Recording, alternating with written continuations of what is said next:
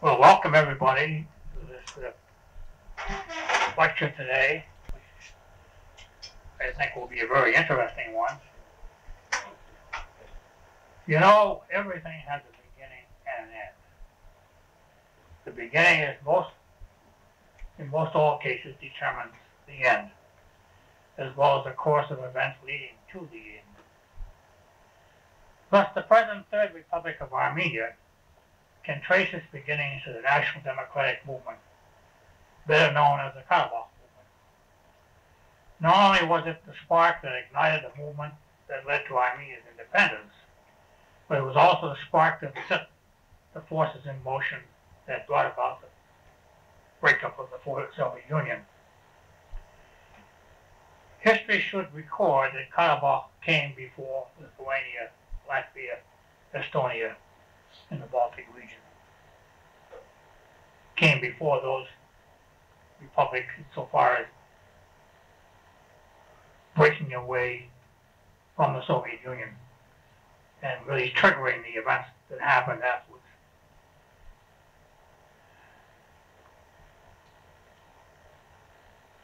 The end, the reconstituting of the independent Republic of Armenia, is a reality.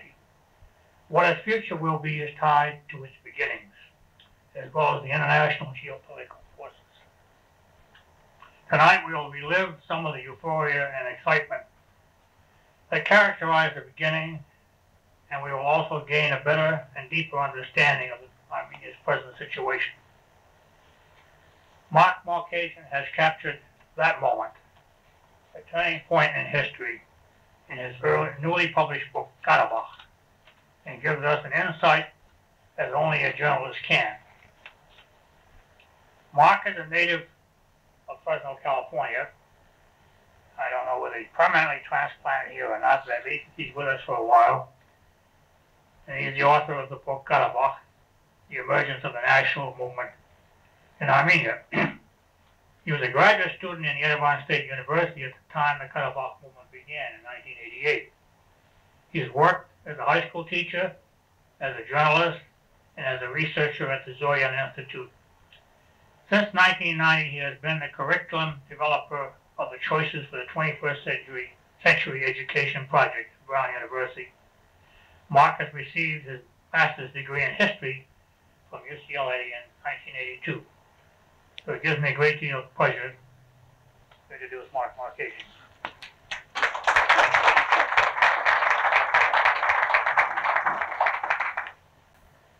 Thank you, Mr. Yang, for that introduction. I'm afraid you stole a good chunk of my introduction, though. Essentially, as Manoog pointed out, tonight's lecture is about a happier time, if you will, in Armenia, a more optimistic time. We're going to return to the year 1988 to look at the origins of the so-called Karabagh movement in Armenia. And as Mr. Yang also pointed out, the era that Armenia is passing through today, in many senses, can be termed the post-Gha-ra-bagh movement era. The whole former Soviet Union, of course, is passing through the post-Soviet era. In the case of Armenia, though, it's colored really by the Gha-ra-bagh movement of 1988. I guess to demonstrate what that means, the last presidential election, September of last year, the two leading candidates, of course, Yerevan and Manoog, were both leading members of the Karabagh Committee beginning in 1988. And in fact, a campaign issue arose as to who played a more prominent role in the committee. And it was legitimately debated in the press. Who was more important? What did they do? What did they contribute? Both of these candidates draw legitimacy from participating in the Karabagh Committee, participating in the Karabagh movement, and in a sense, Yerevan today is judged by the promises, the commitments he made during that earlier, more optimistic time. Today, I'd like to start a bit about recalling that period from a more personal perspective, going back again to 1988. And in fact, I was a graduate student at Yerevan State University in the academic year 1987-1988. As you might know, during the Soviet period, from the mid-60s almost to the close, the Soviets had a program for Armenia, a special program for Armenia, whereby students from the diaspora could go to Armenia for a year, in some cases for 4 years, and study for free, essentially. Armenians from the Middle East, Lebanon, Syria primarily, would go there and earn their degrees. They would be legitimate students. In the case of students from the United States, a handful from France, Latin America, etc., they would go there, as I said, for maybe a year, learn the language, be exposed to the culture, kind of take a vacation from life. And that's what I was doing. That's what I was doing, essentially, in 1987, 1988. When I arrived in Armenia, though, Armenia was still a country very much stuck in the Soviet system. If you recall, 1987 was a year in which the momentum of glasnost and perestroika was just beginning to build. Gorbachev had come to power in 1985. By 86, he announced his policy of glasnost. 87, the first attempts to implement perestroika restructuring are underway.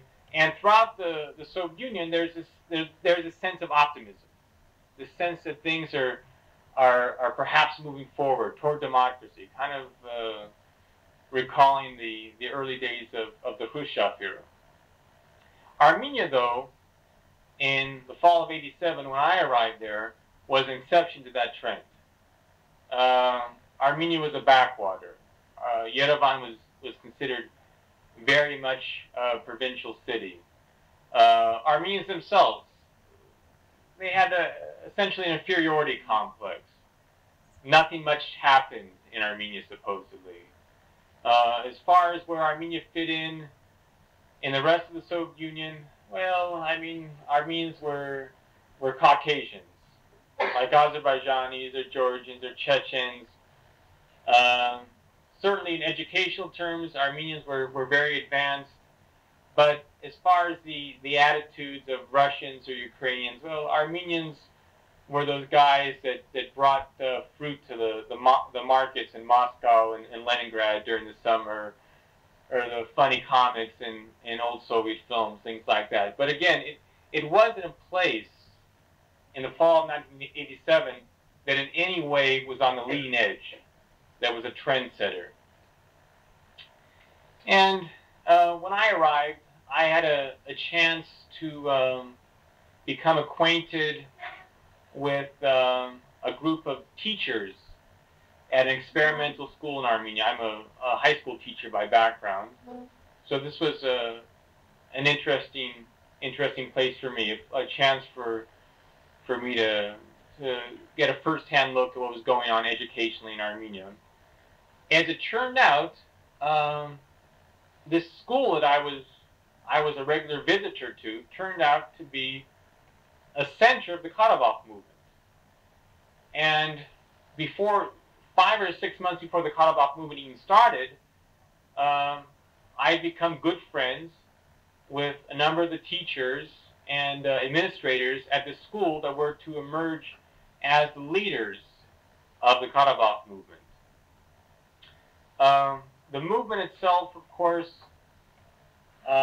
erupted in February of 1988, when it did explode, so to speak, when we had 1 million people in the streets in Yerevan. All of a sudden, Armenia seemed as if it were the center of the world. As Manoog pointed out, the demonstrations that erupted in Yerevan at that time were by far the largest demonstrations that had ever been seen in the Soviet Union. Even in the glasnost era, the only public protest before this had been a few thousand students in Kazakhstan, a few Crimean Tatars in Moscow. There had been really not even full-fledged demonstrations, but attempts at demonstrations in Lithuania. But to have 1 million people on the streets in February of 1988 gave Armenians the sense that all of a sudden the world was looking at them. And to a large extent, the world was looking at Armenia in February of 1988. I remember from that period getting together, especially with a few of the other diasporan Armenians from the West, from Europe, from the United States, from Latin America, in debating how the Gha-ra-bagh movement was being portrayed in the Western media. Some of us were sure that the full story was getting out, that the Gha-ra-bagh movement itself was being depicted for what it was, that is a civil rights struggle, a legitimate struggle for self-determination. Others had their doubts. Some of us thought that essentially the news coming out of Armenia was being filtered through Moscow, that Armenians were being depicted in a negative fashion. We didn't have any way of confirming our suspicions or our hopes in either case. News was not reaching Armenia.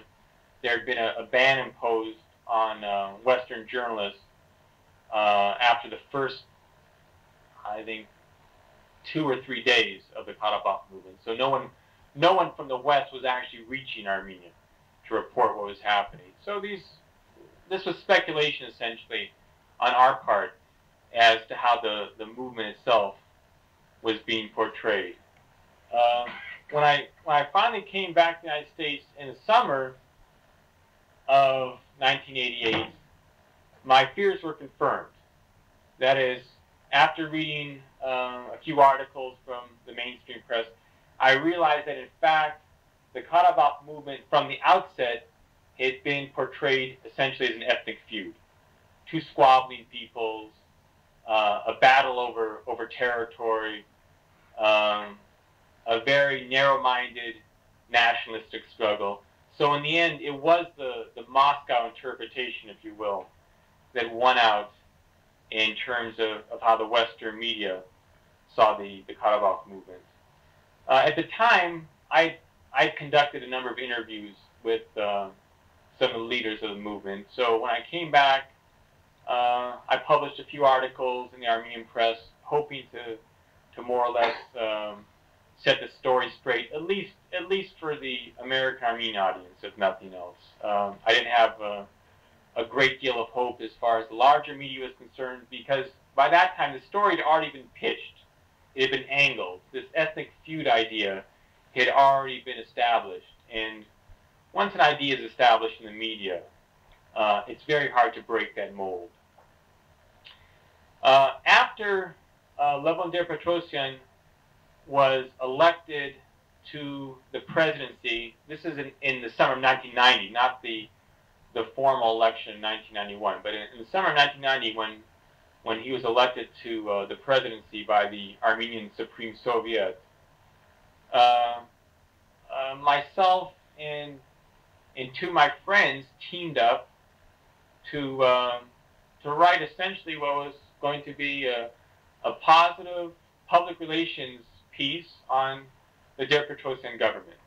And if we can somehow bring ourselves back to the summer of 1990, I think we'll recall that we were all rather optimistic and hopeful about what the Petrosyan government was going to bring to Armenia. This was supposed to be obviously a democratic government. This was supposed to be a government that was going to emphasize transparency and openness. It's going to be a government that was going to restore Armenia's position in the world. So I think all of us were hopeful. And around that time, a book was published on the Sąjūdis movement in Lithuania by a professor at the University of California at Berkeley. And that was kind of our model. Like I said, we were going to kind of build up Der Petrosian's image and show the world that the Armenian national movement, the HaHaSha, was a democratic, legitimate government. Anyway, the book that I started researching late in 1990 turned into a 3.5, 4-year project for me. And during the course of that 3.5, 4 years, my two collaborators turned against the government. In fact, they became very sharp critics of the government. They'll go unnamed as far as the lecture is concerned tonight, but suffice it to say that the last thing they would do at this point would be to write anything favorable about the Der Petrosian government. And of course, my attitudes changed as well. I think all of us in the diaspora, obviously anyone in Armenia, was disillusioned by 1994, if not 1995, certainly. In that case, my purpose shifted from public relations to putting something on the historical record. And I say that because I believe that there are at least two important reasons why the facts of the Gha-ra-bagh movement, and I'm specifically referring to the year 1988, the origin of the movement. I think there are two specific reasons why those facts have to be put on the historical record now. First of all, the movement itself in Armenia has become a political football. As I mentioned, it was a campaign issue in the 1996 presidential elections. Most of the leaders of the Gha-ra-bagh movement either are currently playing very prominent roles in the government or have been involved in politics in the recent past. Unfortunately, that involvement in politics has meant that they're willing to stretch the truth a bit about their own roles in the Gha-ra-bagh movement, and also, of course, to put down their former colleagues in the movement. So the sources themselves are no longer reliable. You can't go back today to Armenia, for example, and try to reconstruct what happened in 1988 by talking to the leading participants in the Gha-ra-bagh movement. You're not going to get a straight story, I'm afraid. The second reason I think it's important to get the facts out now is because within Armenia itself, these terrible conditions, these terrible winters that have taken such a toll on the people have really blurred the memories of the population. Going back again to 1988, 89 even, people were very optimistic. And I think that optimism carried through all the way to Armenia's formal independence at the end of 1991. I think people had a better idea by then of the difficult road ahead, but nonetheless, they had faith in their government. They were fairly hopeful about the future. That's gone. That hope, that optimism, certainly the trust in the government, that's gone. And I think because the people in Armenia have suffered so, they themselves, in many respects, have forgotten what came before. They've forgotten, for example, the enthusiasm, the optimism they once had. So again, to go back today to Armenia and try to reconstruct what happened 9 years ago is no longer possible. Finally, in that sense, the final transformation, as far as my book was concerned, dealt with its intended audience.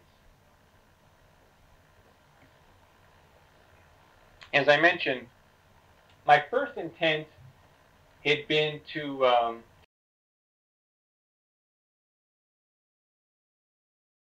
to write a public relations piece, a puff piece, if you will.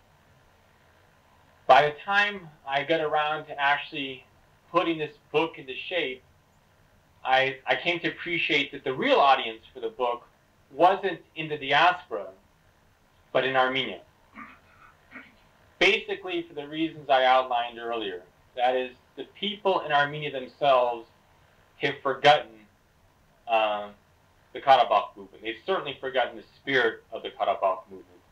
And if I have any hope for this book, it's that one day, I don't expect it to be soon, I think the emotions are still a little bit too raw, but one day people in Armenia will be able to go back and more dispassionately review that period in their history and extract, so to speak, what's worth remembering.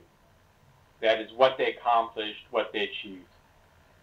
I'd like to talk a bit about that today. I'd like to talk about how the movement started and what that meant for Armenia. And again, let's go back to February of 1988. Here's Yerevan. Not much is happening, as I said, in the way of glasnost, perestroika. Not a lot of hope among the people that something is going to happen. The leader at the time in Armenia is Gha-ra-bagh. He's somebody that came to power in Armenia in 1974. By 1988, he's seen as very corrupt. In fact, Gorbachev is publicly attacking him. He's being bombarded by the mainstream Soviet press as an opponent to perestroika. Not an impressive figure, and certainly not a figure that Armenians themselves are proud of in any way. On the other hand, outside of Armenia, in Mountainous Karabagh, this oblast within Azerbaijan, there's a different feeling. The Karabakh Armenians have always been very different in temperament from their counterparts in Armenia proper. This goes back not just through Soviet times, but hundreds of years. Better organized, certainly more militant, certainly more willing to stand up for their rights. And with the first hints of glasnost and perestroika, the Armenians in Karabakh began to organize. They began to renew, essentially, the struggle for seceding from Azerbaijan, a struggle for self-determination, if you will, that really had never ceased. That is, when Azerbaijan was placed, or excuse me, when Karabakh was placed within Azerbaijan, going all the way back to 1921, the Karabakh Armenians were fighting, were resisting. They didn't have very many opportunities, obviously, during most of the Soviet era, but the struggle never ceased. So as perestroika, glasnost began to emerge, the Karabakh Armenians were right there. They decided, this is our opportunity. We're going to start organizing. They began gathering signatures for petitions. They began sending delegations to Moscow. So by 1988, they'd already made quite a bit of headway. Not in the sense that it achieved anything tangible, but they had organized themselves into an effective force. They'd made their contacts in Moscow, and they more or less laid out a strategy that hopefully, in their eyes, was going to result in reattaching Karabakh to Armenia. The demonstrations in Mountainous Karabakh actually began a week before the demonstrations began in Yerevan. They began February 13th of 1988, and they were designed very specifically for a purpose. That is, they were designed to support a call in the Oblast Soviet, the Oblast Council, to push through a resolution calling for the unification of Karabakh Armenia. Again, organized, very purposeful, very long-term strategic thinking. This movement, throughout most of the fall of 1987, early 1988, didn't have a big impact in Armenia. That is, a few intellectuals knew what was going on in Karabagh. There was some interest. Among the general population, very little information. In fact, I think a lot of Karabagh Armenians will tell you that the average Armenian within Armenia itself really didn't know much about the history of Karabagh. It wasn't something that was extensively studied. So this movement, like I said, kind of filtered into Armenia, but in no way was it an organized movement. In no way did it have a major impact on the people. As far as what happened in Armenia during that fateful week in February when the Karabagh movement started, like I said, the interest about Karabagh was mostly confined to intellectuals. There was an attempt to organize a demonstration in Armenia on February 20th within the Opera Square, known as Theater Square. There were probably, it was Saturday, there were probably 5,000 people in that square. Probably Matthew Dermaniloyan was, I think, the first one that Saturday morning in that square. And people kind of milled around. Everyone was very tentative because the square was ringed by police. There were a lot of plainclothes police in the crowd as well. People didn't quite know what to expect, whether the crowd was going to be dispersed or not. A few got up and made speeches. The afternoon passed. The atmosphere became a little bit more festive. Nothing happened. They decided to come back the next day. Why not? Why not? Next day was Sunday. A few of these intellectuals apparently called their friends because the next day, instead of 5,000, there was maybe 7,000 or 8,000 people. Again, the same type of atmosphere. Some of the speakers were a bit bolder, calling outright for Karabagh's unification with Armenia. There was even some criticism of the Armenian government.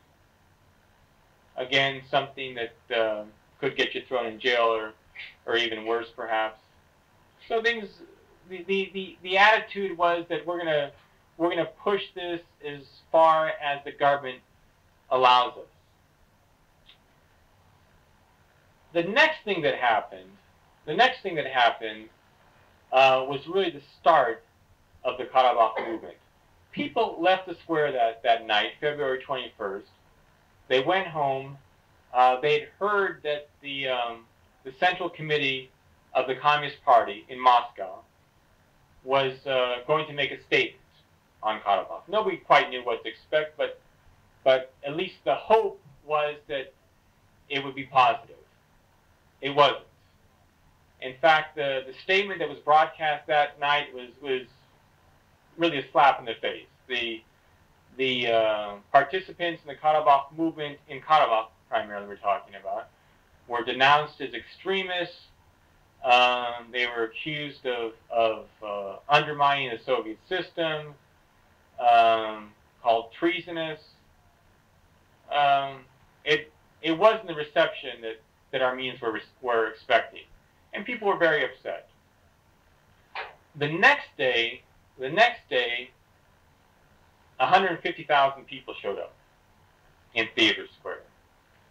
And all of a sudden, you had a mass movement. Before that, you had intellectuals and students. On Monday, February 22nd, you had Yerevan. That is, you saw the intellectuals and the students, but now you had the workers. Now you had the average school teachers. Now you had people that normally wouldn't be actively involved in Armenia. But they came out because they were angry. They were offended. They were insulted. And that day, in a sense, Armenia was transformed. That is, on the streets of Yerevan, Armenians had this reputation for being aggressive, maybe even a little bit rude. You know, in a line for chicken or cheese or whatever, there's a lot of elbowing and pushing and things like that. In the bus, you know, the insults are flying back and forth. But in this crowd that assembled in Theater Square, you had a completely different attitude. That rudeness essentially evaporated. Instead of the pushing and shoving, people were saying, you know, I'll make way for you. Somebody, for example, would fall ill, and all of a sudden a passageway would open up through the crowd so the emergency workers could reach that person. That night of February 22nd, the people that remained in the square, and there were thousands of them, decided that they were going to march throughout the city. And so they began a march. Oh, I can't remember. I wrote the length of the march somewhere in my book, but 10, 15 miles throughout the city. And the point of this march was to alert all of Yerevan as to what was happening. And they continued to march until 4:30 in the morning. People came out of their homes to join the march, old and young. The crowds sang as they passed through residential areas. If they went past a hospital, everybody was quiet so people could have their rest.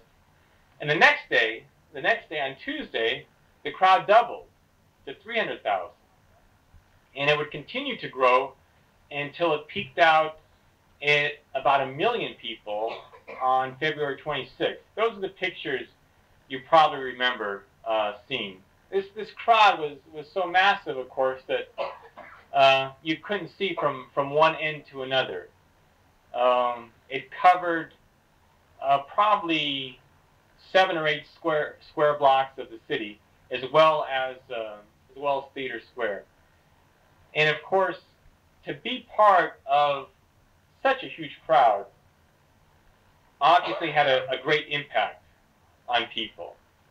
That is, people understood that they were part of something that was larger than themselves. And this transformation, if you will, this transformation of consciousness, I think it's been called, brought out all kinds of interesting reactions in people. During that entire week of demonstrations, there was not a single crime reported in Yerevan. There were corrupt officials, for example, repenting in the square, passing out money, asking for people's forgiveness. Supposedly, the thieves of Yerevan gathered and made a pact that they would not commit any crimes during the course of the demonstrations. Old women brought bread and cheese to the crowd, just passed it out.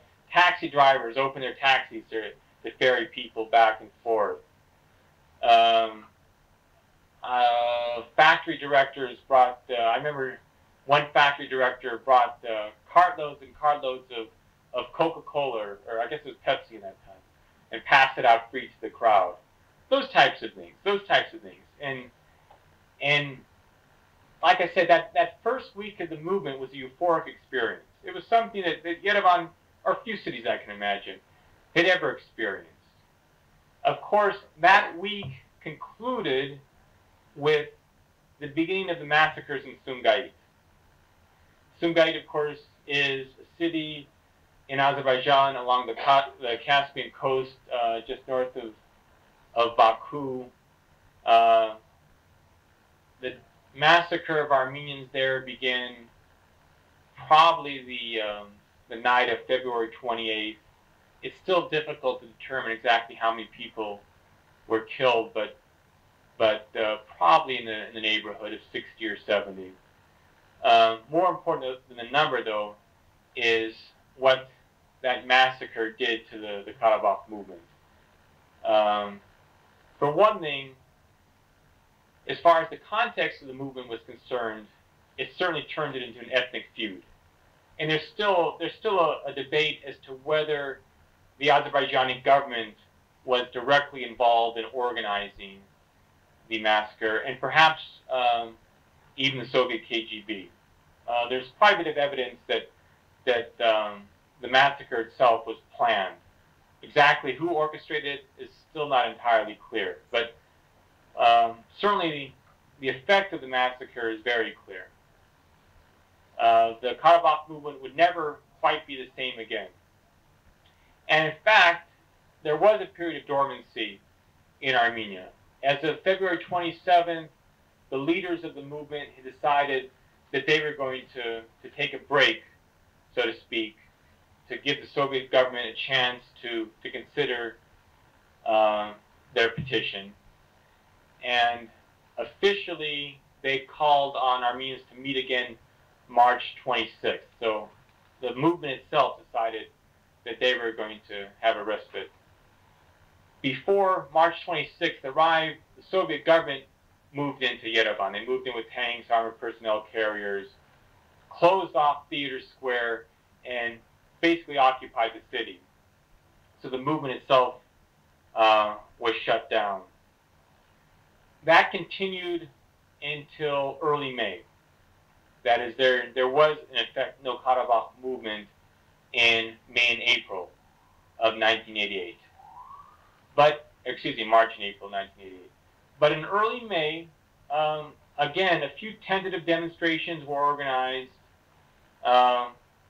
starting with 5,000 people, 10,000 people. Again, the movement started to gather momentum. People gradually lost their fear. And by the end of May, you have the same situation.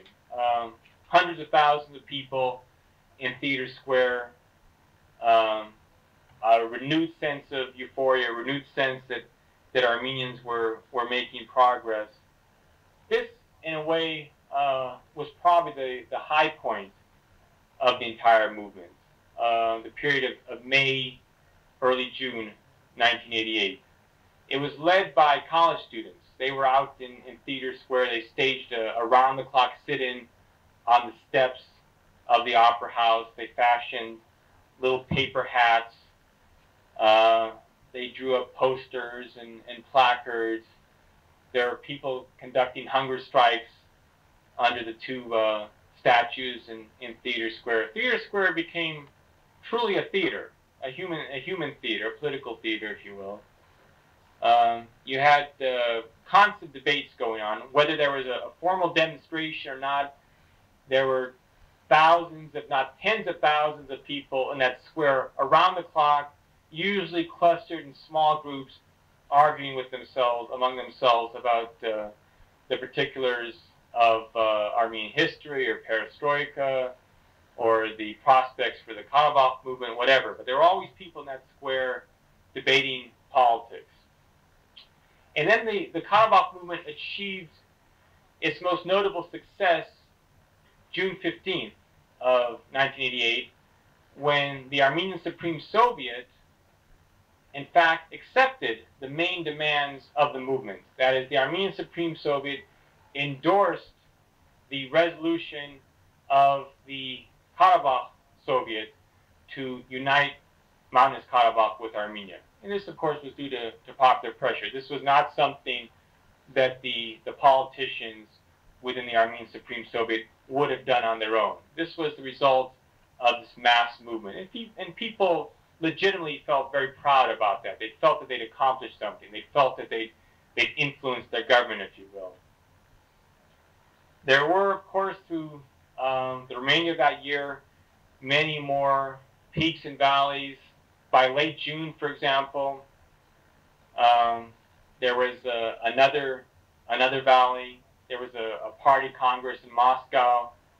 Armenians were hoping that, again, there'd be some type of favorable response from Moscow. It was not to be. Instead, the movement again was announced by Gorbachev. He singled out members of the Karabagh Committee for special denunciation. A few days after that, you might recall, there was the first killing in Yerevan connected to the Karabagh movement when a Soviet colonel shot a demonstrator near Armenia's airport. There had been a sit-in at the airport that was broken up by Soviet troops. And that set off another round of protests, and in this case, very serious labor strikes. By the fall of 1988, I'm trying to move through this year rather quickly so we can continue with our lecture here. By the fall of 1988, Armenians had come to the realization that they were not going to receive satisfaction from Moscow. That is, they came to understand that glasnost and perestroika aside, Gorbachev was not with them. That they were seen as a nuisance, essentially, from Gorbachev's perspective. And instead, this forced Armenians to take a much different track. That is, they became much more deliberate in organizing their movement. In October of 1988, for example, two candidates put forth by the Karabagh movement, Ashot Manacharian and Khachik Stambultian, were elected to the Armenian Supreme Soviet in very well-run campaigns. The Karabagh movement itself began organizing into a more formal organization called the Armenian National Movement, which, of course, is the name of the ruling party in Armenia today.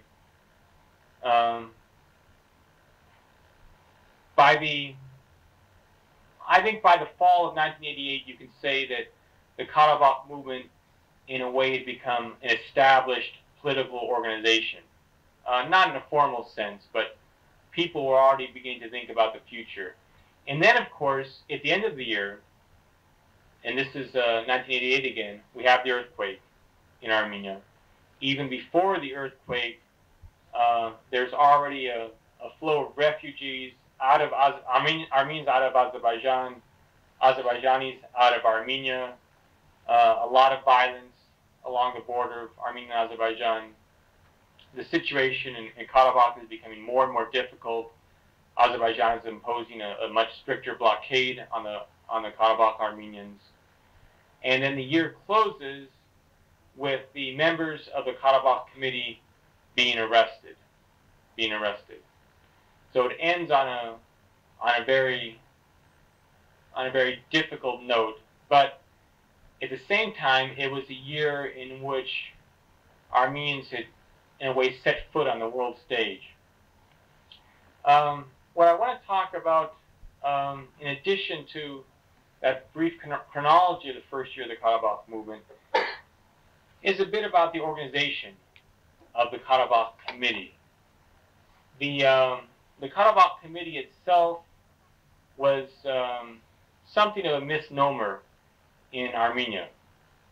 The first Gha-ra-bagh committee, the Gha-ra-bagh committee that emerged in February of 1988, was not much of a committee, for one thing. The leader of the movement was Igor Muradyan. Muradyan was an economist, born in Baku, someone who had spent most of his life in Armenia, but still considered himself more deeply connected with Karabakh. A very strong-willed, single-minded individual, big burly guy, the type of guy that liked to throw his weight around, despite the fact that he was at the time only in his late 30s. And he had been instrumental in putting the Karabakh agenda forth in Moscow. That is, he had been one of these people that shuttled back and forth between Karabakh, Armenia, Moscow, making the contacts with officials. He's the one that had cultivated ties with the government in Armenia, probably with the KGB. Apparently, he had done enough so that at least the Armenian government was willing to allow those early demonstrations to take place. But by the same token, he in no way anticipated the public outpouring that would take place in Armenia. That is, today, for example, there are a lot of theories that the Karabakh movement was somehow organized by these nefarious, unseen forces. And certainly, Igor Muradyan had his contacts with those forces in Armenia. But those forces were perhaps capable of turning out 10,000 people, let's say 20,000 people. But to turn out 500,000, 1 million people on the street, that's beyond the capacity of any conspiracy, of even the KGB, if you will. And Muradyan himself really wasn't prepared to lead a mass movement of that magnitude. The Karabakh Committee itself, to whatever extent it existed in those early days, was not organized until the third day of the demonstrations, when a delegation from Moscow came to Armenia. And it came to Armenia because of this huge outpouring of people. And all of a sudden, Muradyan realized that he had to present some type of committee to these people. They'd come to Armenia to meet with the leaders of the Karabakh movement. The leadership really didn't exist. So he put together a committee of a handful of people almost overnight. There was always a division. On one side, you had people like Muradyan, people I would call very hardline nationalists. They were interested only in the unification of Karabakh with Armenia. That was the only item on their agenda. They had no interest in democratization, little concern for glasnost and perestroika. They weren't connected in any way to the larger reform movement within the Soviet Union. On the other side, you had these democratic idealists. These were the people that essentially were part of this larger Soviet movement. They were looking for something beyond Karabakh. They were talking about democracy. They were the ones that were speaking out against the government of Gha-ra-bagh Demirjan. They brought up issues like environmental pollution, fighting corruption, revamping the education system. So this was an entirely different type of beast than the faction that Muradyan represented. And eventually, these two groups came into conflict. It broke out openly in May of 1988 when Muradyan tried to use the Karabakh movement to rally support for Gha-ra-bagh Demirjan, the first secretary of the Armenian Communist Party at the time. Demirjan was already on his way out by the spring of 1988. And apparently, as the story goes, he was hoping that if Muradyan could demonstrate some popular support for him or stir up a little trouble, who knows, Moscow would be reluctant to dismiss him. They got rid of him anyway. Gorbachev, by the end of the month, had gotten rid of Demirjan. But in the meantime, the demonstrations that Muradyan had tried to organize on Demirjan's behalf backfired. And the Karabakh movement at that point divided. The Karabakh Committee came under the control of, we'll call them the Democrats. When I say the Democrats, I'm talking about Vasken Manugyan, Ashot Maracharyan, and Levon Petrosyan. These were the three most prominent individuals within this newly reconstructed Karabakh Committee. And they were the ones that essentially would dominate the movement for the rest of its existence. They were the ones that would be arrested at the end of 1988. They were the ones that would be identified later with the Karabakh agenda as the Soviet Union began to unravel. And they were the ones that turned out that ended up popping up at the forefront of the political landscape after the Soviet Union actually fell apart. Let me speak very briefly about who these people are. As a group, I would say that the new members of the Gha-ra-bagh Committee represented disenfranchised intellectuals. That is, these were people that had grown up with the right connections. That is, they were well educated, many of them came from prominent families, but for whatever reason, they decided to withdraw from the Soviet system. That is, they didn't want to get their hands dirty in the Soviet system. They considered themselves above that, if you will. To that extent, they kind of considered themselves almost an alternative source of power within Armenia. That is, they were the outsiders looking in, but by the same token, they felt that they deserved to be on the inside. They deserved to be the people that were making the decisions. One group, and this divides along generational lines, one group had gotten its feet wet politically during the 1965 demonstrations that took place on April 24th in Armenia. This was the first demonstration to commemorate the genocide, the 50th anniversary of the genocide in Yerevan. Vasken Manugyan, Levon Petrosyan, Raphael Ozayan, they'd all taken part in those demonstrations. And in fact, Levon Petrosyan apparently was detained at least for a few days because of his participation. The other group was a younger group centered around Ashot Manacharyan and the former mayor of Yerevan, Hampartsum Galstyan. And they get to know each other as members of Komsomol at Yerevan State University in the mid-1970s. They attempted to institute some democratic reforms within Komsomol. They were eventually dismissed from the organization and received some black marks on their records. But that was the idea. They were promoting democracy in those early days. That group ended up clustering around this experimental school that I was introduced to in the fall of 1987. As far as an organized political movement, I think for most of 1988, the Gha-ra-bagh Committee was really the baiting club, if anything.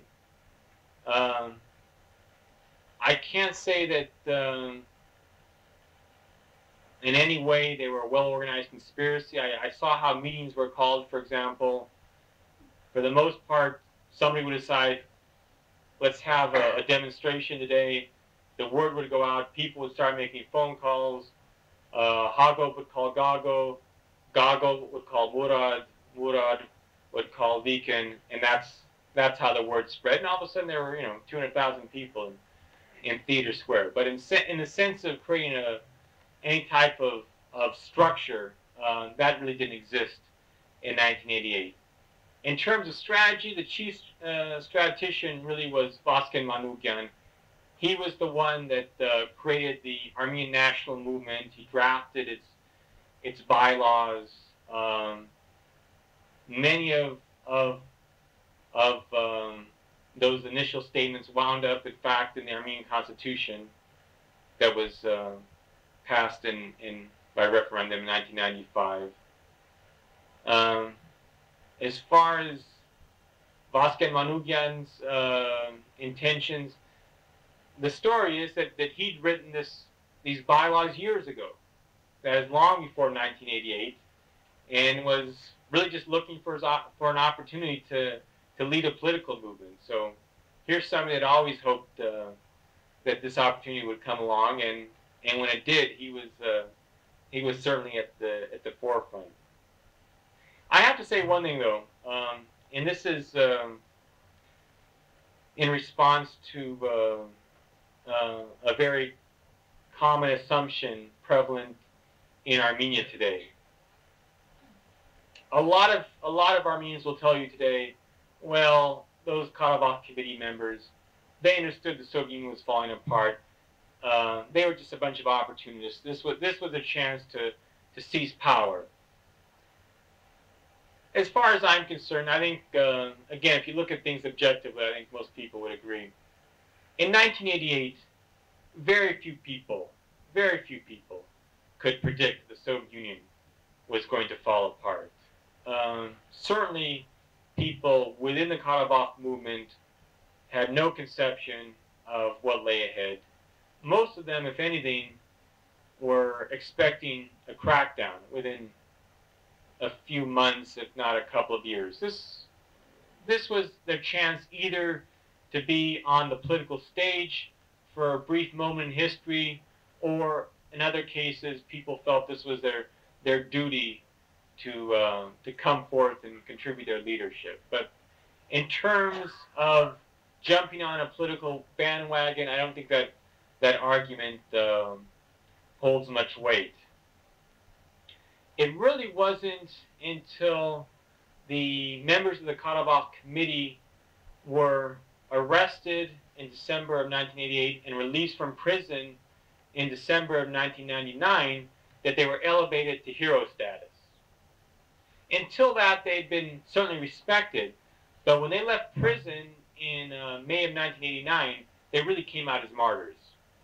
That, in a sense, launched their political careers, although I think that's still much too early to say that the Soviet Union was headed for collapse. I think there were still grounds for fear. But if nothing else, they'd established their reputations in prison. Finally, let me conclude by returning to the situation in Yerevan today. I want to talk very briefly about what I see as the most important legacy of the Karabakh movement. Today, of course, Armenians are very disillusioned, especially with their political leaders. There's almost a sense of despair as far as politics is concerned. Most people, I'm afraid, in Yerevan today buy into one sort of conspiracy theory or another regarding the Karabakh movement, or at the very least, they feel they were completely duped by the leaders of the movement. And of course, political revolutions never live up to their promises. I think the gravestone of Hampartsum Galstyan is very apt. Hampartsum Galstyan, member of the Karabakh Committee, he was appointed mayor of Yerevan by Levon Der-Petrosyan, I think either late 1990 or early 1991. Certainly a dedicated individual, but he was not prepared for an office like that, and he didn't do a very good job. Anyway, tragically, he was murdered at the end of 1994. No one knows exactly who did it, but many people blame officials in the Der-Petrosyan government, specifically the former Interior Minister and current Mayor of Yerevan, Vanassi Ardelian. On Hampartsum Galstyan's gravestone is a saying by Otto von Bismarck, I think, which is very appropriate. Romantics make revolutions, romantics create revolutions, fanatics carry them out, and villains benefit from them. And I think that's essentially the consensus in Yerevan today. But let me talk, I think, about how the movement changed Armenia for the better, and in a way prepared Armenia for the present. First of all, I think the movement helped consolidate the Armenian self-image. I think it helped erase some of the old divisions that had prevailed in Armenia for most of the century. I'm talking about divisions between old-time urban residents in Yerevan, and the peasants that came in by the thousands, the hundreds of thousands in the 1950s and 60s, the divisions between the Nazis and the Harantards that came after World War II, divisions among different regions within Armenia. I think a lot of those divisions were blurred, in a sense, by the Gha-ra-bagh movement. Armenia came together. At least they came together in Theater Square, and people talked about the fact that Yerevan, Armenia itself, had finally grown up, had finally matured into a real city, a melting pot, a real nation. And I think, in a way, that newfound cohesion has stayed with Armenians. I also think that the sense of purpose that was forged in Theater Square in those days, in 1988 especially, has fortified Armenia for the hardships that have come in recent years. I think, for example, that without the Gha-ra-bagh movement, Armenia would not have been able to withstand the pressure of the war with Azerbaijan. I don't think, for example, Armenians would be occupying Karabakh today if it had not been for the Gha-ra-bagh movement. I think, in that sense, the sense of purpose that came out of Theater Square was very important. I also think that that sense of purpose helped Armenians prepare for the winters without electricity, without heat, in some cases without food. I think today when you go to Armenia, Armenians are most proud not of their role within the Karabakh movement. Very few people will even admit to that. But instead, the fact that they've withstood these terrible winters of recent years. I think that, more than anything else, has become a rite of passage, if you will, for the Armenian nation. And I think finally, the Karabakh movement helped make Armenia politically a more mature society. Armenia, almost first among the former Soviet republics, saw that they could not rely on Moscow. They could not count on Moscow to solve their political problems. In a way, Armenians became actors on the political stage. They realized that they could have an impact on the government, that they could take history, if you will, into their own hands and push things forward. And I'll close by saying that I think the spirit that came out of Theater Square accounted for the fact that last September, with the presidential elections, I don't want to go into details. I don't want to take sides too much, but with the shenanigans, we'll say, that went on during the course of the ballot counting and the aftermath, I think it was really the political maturity of the people that prevented a civil war in Armenia. And to a large extent, I think we have the Karabakh movement to thank for that. I'm certainly open to questions now. I'd like to throw out a question myself, since we are a relatively small group, and it looks like also a very well-informed group. I'd invite your comments on what you think the impact of the Karabakh movement has been on Armenia today. Thank you.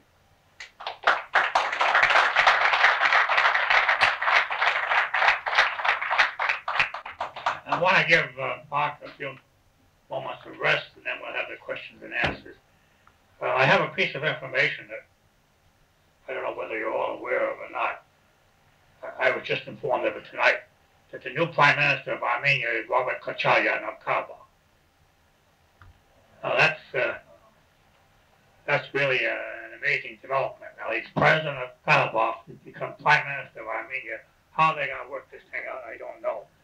And what this will mean, I'm sure a lot of people are going to speculate on it, and I think there's going to be a lot in newspapers about it.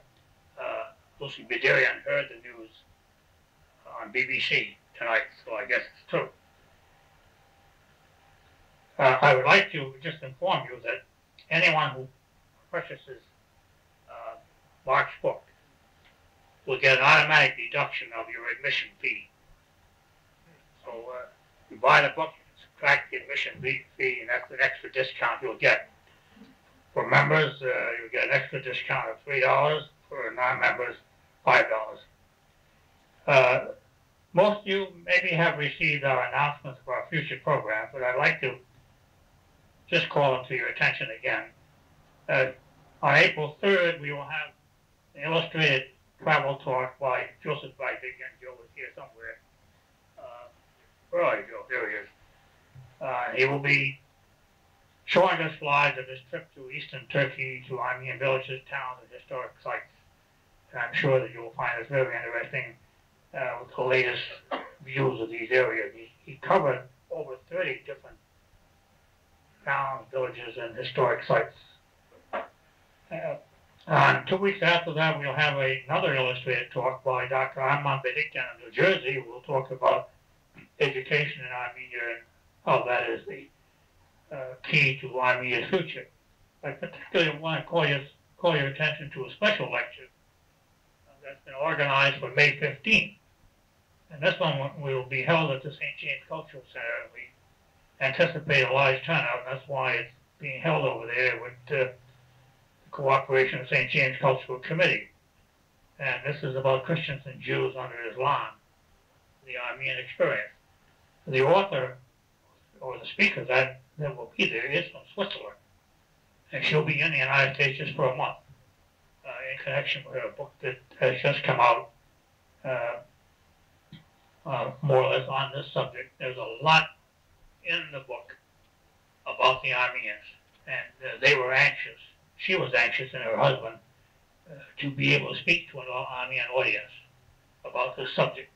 So I particularly urge you to come to that particular lecture. On May 8th, the week before, we have Peter Malkasian coming. He'll be talking about his book that had just come out, which is his memoir as an American Armenian.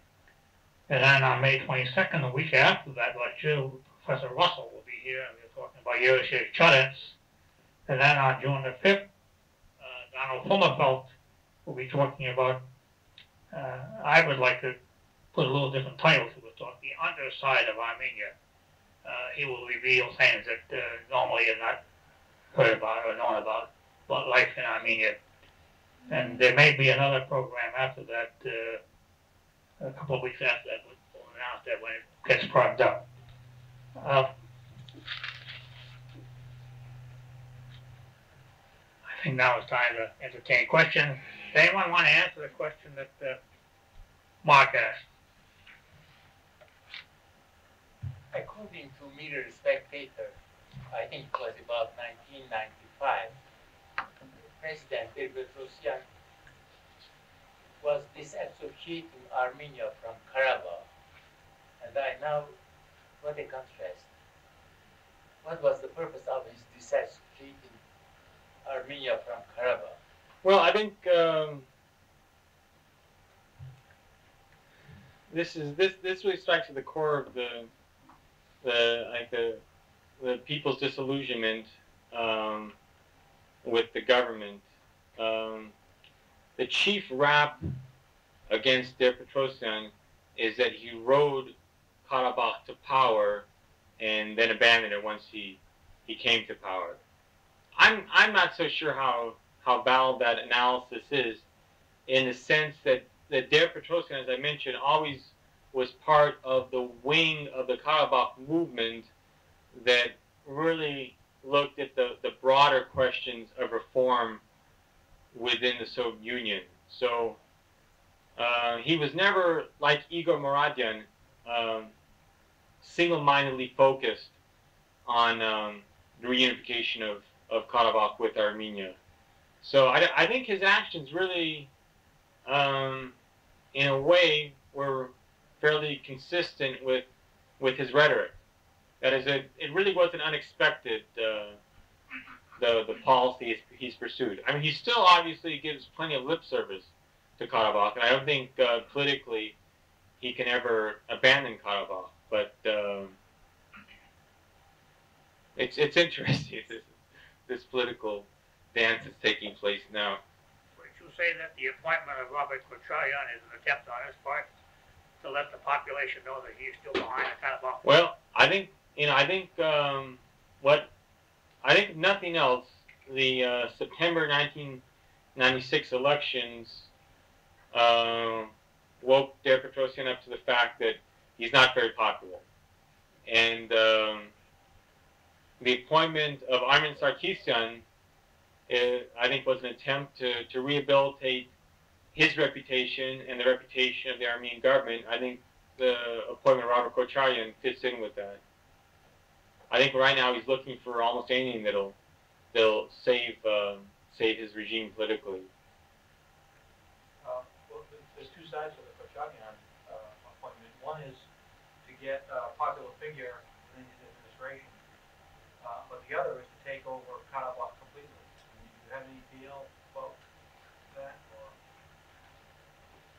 I mean, my personal opinion. Well, now we're straying off our theme here, but my personal feeling is that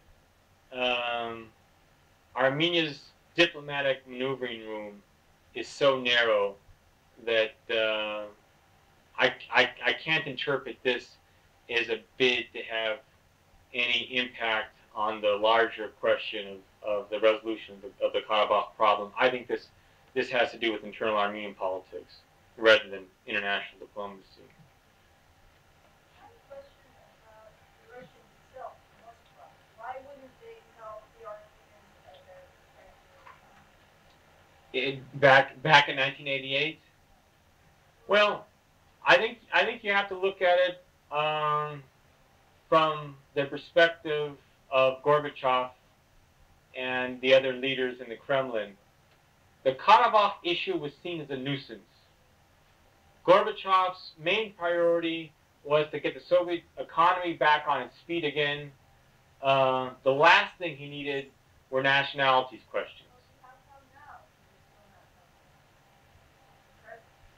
now? In as far as Russia's policy toward Armenia, well, I mean, that goes back and forth. That's more complicated.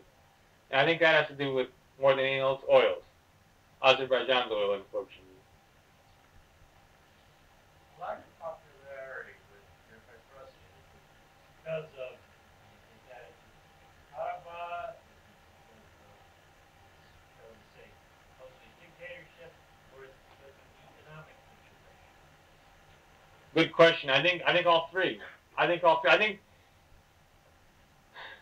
in many senses, regardless of what he had done, he would have been blamed for Armenia's economic problems, which are not of his making. I mean, he walked into a situation where Armenia was blockaded, recovering from an earthquake, its trade ties had completely collapsed.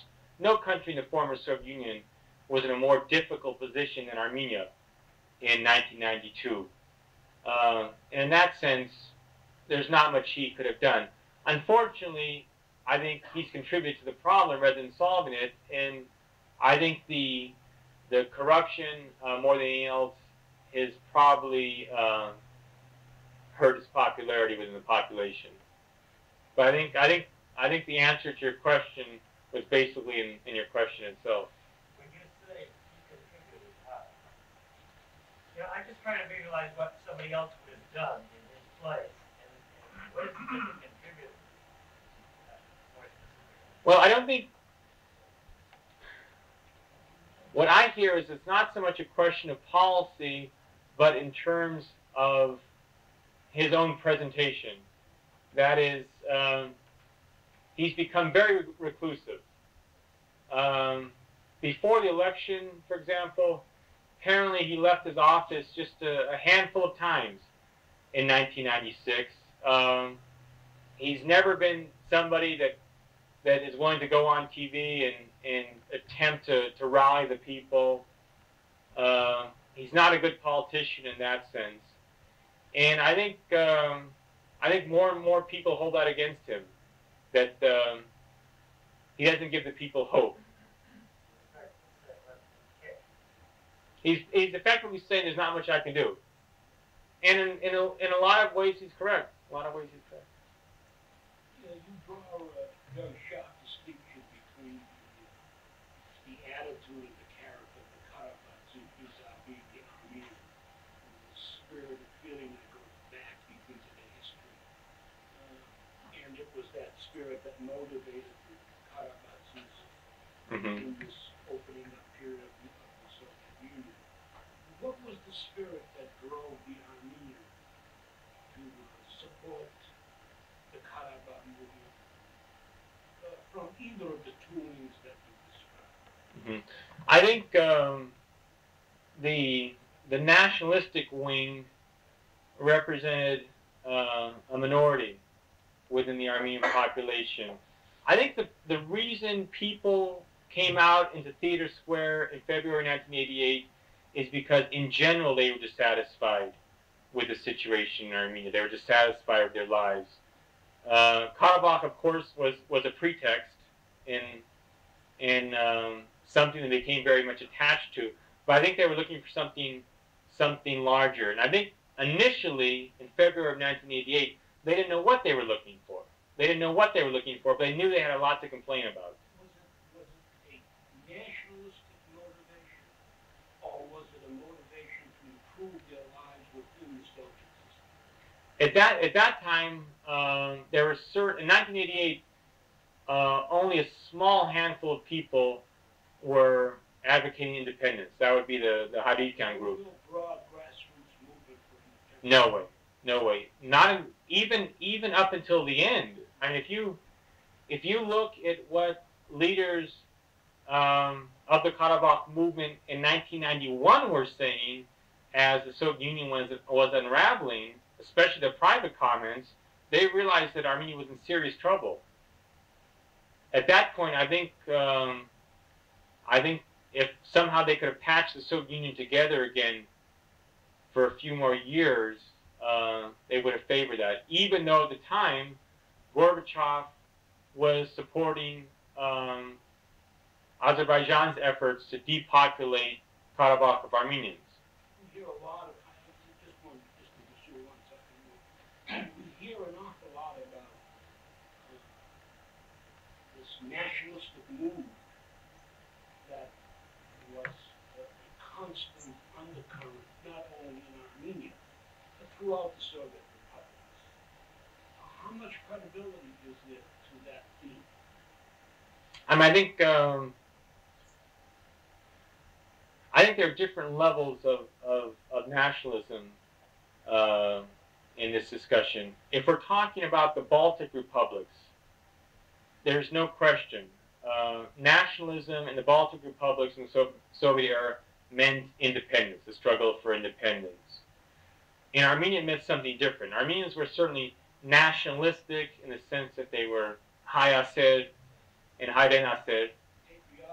Yeah, but I think they saw their future within the Soviet Union, certainly under Russian protection. Did somebody have a question here, a comment? I don't have a question, I have some comments. Mm-hmm. Really simple. Please, I invited them. Your talk was wonderful, but I have some comments, and I really have to make them. You began by saying Armenia was a backwater. Relative backwater, perhaps? No, Backwater with an opera, Academy of Sciences, universities, institutes, an atomic reactor, go on and on. I'm talking about the self-perception of Armenians. Armenians perceived Armenia to be a backwater. That's arguable. The other thing you said was this.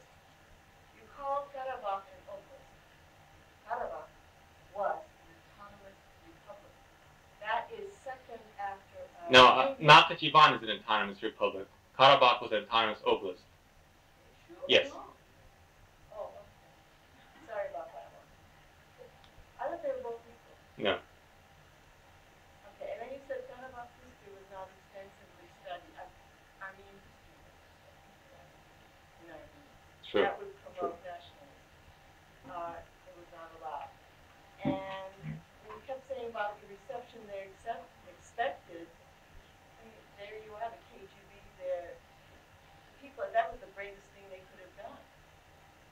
administrator, because these kinds of things were never allowed anywhere. No, I agree. I agree. I would think tons of them expected to be in prison. And then you said something about the peasants beginning to come to Yerevan in 1965. No. After World War II, when Stalin and under Khrushchev as well encouraged peasants to move to the city, especially throughout the Soviet Union. They were doing it all along. Yeah, since. No, I didn't say that.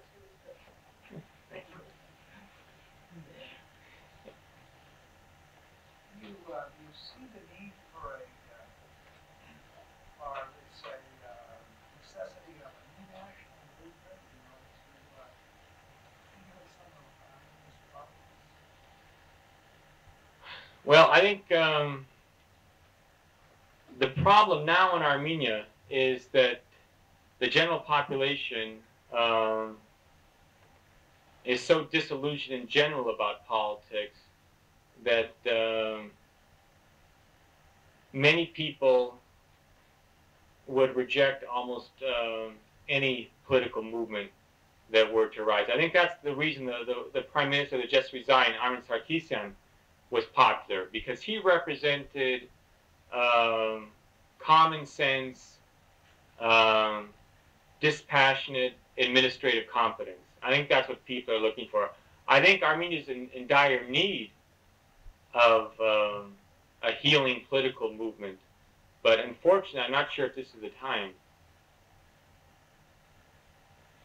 Can you maybe comment on if there are any, or maybe who the charismatic leaders might be? Are there any people that have the personality to rally the population or hope or whatever? And how about the Romanesque?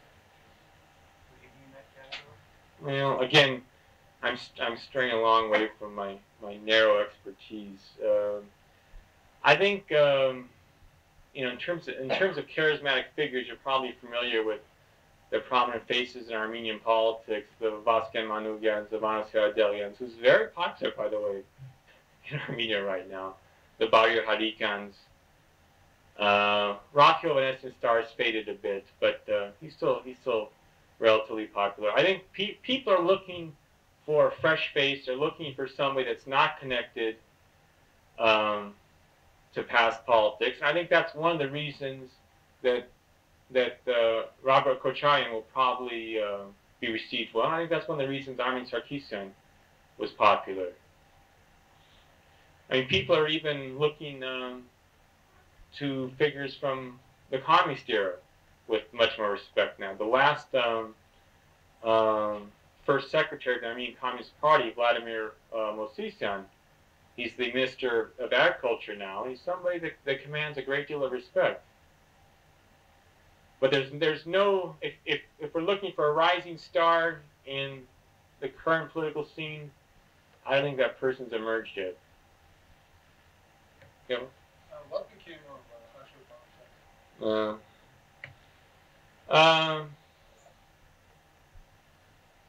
As far as Armenia is concerned, he's completely out of politics. He still has contacts with a lot of, especially Slavophile groups in Russia. That is, groups in Russia that emphasize especially Orthodox Christianity, things like that. I guess he still carries some weight in that sense, but right now he's basically unemployed in Armenia and living off the charity of his friends, and really has very limited political involvement. When we were, as I was mentioning earlier, we were there during the winter months, and there was a rumor circulating that Ashur Manacharyan and Vanos Yaradelian were patching up their differences. Although I don't know what that means at this point. Any other questions or comments? Well, thank you for sticking out on such a difficult night.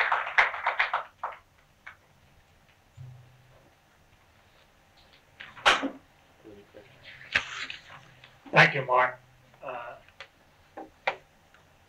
If anyone hasn't deposited their ticket, do so now. We have a drawing.